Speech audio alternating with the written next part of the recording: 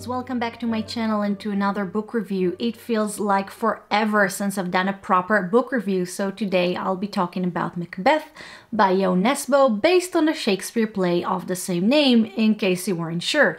But this book was part of a project where a book publisher commissioned a few authors to write novels based on Shakespeare plays, and one of these authors is Nesbo, who, in case you don't know, is a Norwegian author mostly known for his thrillers. So the original play by William Shakespeare, or the Scottish play as it was known at the time because it was considered bad luck to say the name Macbeth.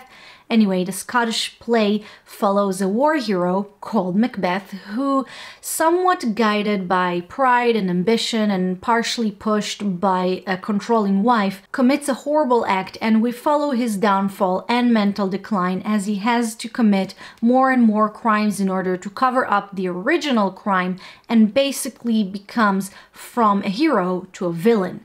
Now, this book kind of follows the same general plotline, but instead of the 17th century, this book takes place in the 1970s, and instead of focusing on soldiers and monarchy, it instead focuses on the police force. So Macbeth is no longer a decorated war hero, but a beloved police officer. And for example, Duncan, who was the king in the Scottish play, is now the police chief. So Macbeth, the book, was okay. It had a compelling plot and ideas, it was somewhat interesting.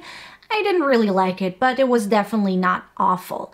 I generally do like modern adaptation of Shakespeare works, mostly because Shakespeare wrote of timeless concepts like love, hate, war, greed, etc. And it's very interesting to see how these concepts are interpreted in different times and culture. But in this case, I will probably forget most of the book before this video comes up. One issue is the adaptation from the 17th century somewhat fantastical play into this modern, realistic, and kind of gritty novel, which I felt was incomplete. But this is also a good time to point out that there were some adapted elements that I really liked.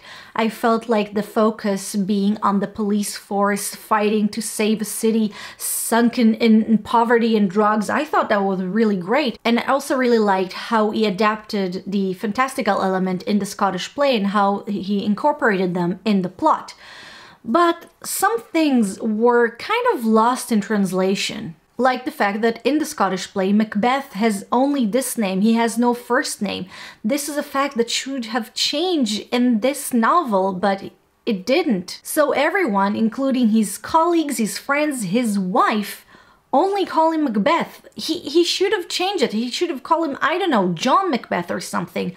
I know this is not super important, but this is one of those things that really kept me out of the realism that he tries to portray. Also, despite most of the characters being pretty much blue-collar, every now and then they will have this monologue out of nowhere where they will just speak in what I can only assume is Nesbo's modern version of trying to sound Shakespearean. It comes out of nowhere and it fits neither the character nor the plot.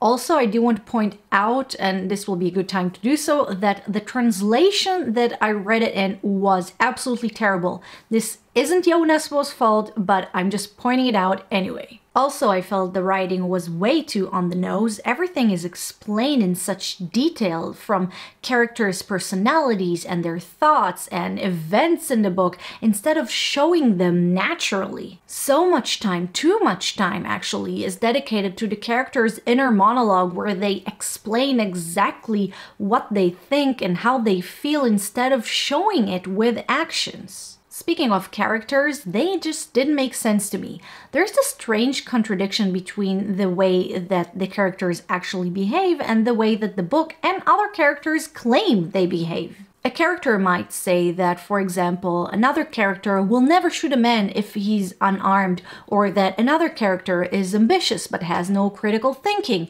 But these statements has no base in the plot. Basically, the character's description and the character's behavior don't add up. Problem is that Nesbo made a huge mistake by completely screwing up the characters' introductions. The first time a character shows up is the perfect time and basically the only time to establish who they are, and this first impression is what we mostly remember of them. And the first scene in the book is a police sting operation. This is the perfect way to show who stays calm under pressure, who is the leader type, who is the follower, etc.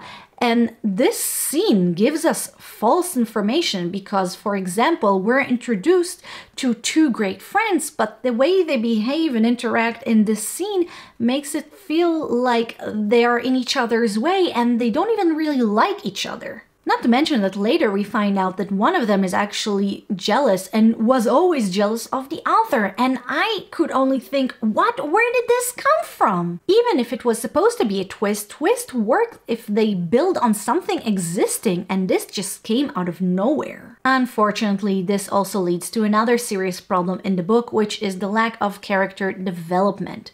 The book tries to portray a process. A good man becoming evil, a sane person becomes insane, two good friends becoming enemies. The problem is that it fails. In order to show a process, you first need to establish how the character was at the beginning and then introduce a catalyst to a change in the character, a change that gradually becomes bigger and stronger. And then maybe at the end you'll show a mirror image of an event that also happened at the beginning, just to show how differently the same character reacts to it. For example, there is nothing of that kind here. MacBeth turns from a good guy to a bad guy overnight. He has one small moment of hesitation before committing the first crime, and from that moment on, he's basically on the side of evil. Basically, the book lacks any coherent process. It's a shame we can't see MacBeth and his wife's mental decline. It could have made into a great psychological thriller. And those were my biggest problems with the book. As just something to read to pass the time, it's fine. It looks into very interesting themes of good and evil and the shades of grey in between. It's just a shame that the book doesn't explore them well enough as much as the Scottish play did. And that's all for now. Have you read Macbeth or the original Scottish play? What do you think of Shakespearean adaptation and which one is your favorite? And have you read any of the other books in the Hogarth Shakespeare novel projects? Please let me know if you liked any of them. And that's it for this video, guys. Thank you very much for watching. I really hope you enjoyed this video. If you did, don't forget to click like to show your support and also to subscribe to my channel, if you dare. I am already very excited for the next book review that I'm going to do, so make sure you join me in my next video. Again, thank you very much for watching, and I'll see you next time. Bye bye.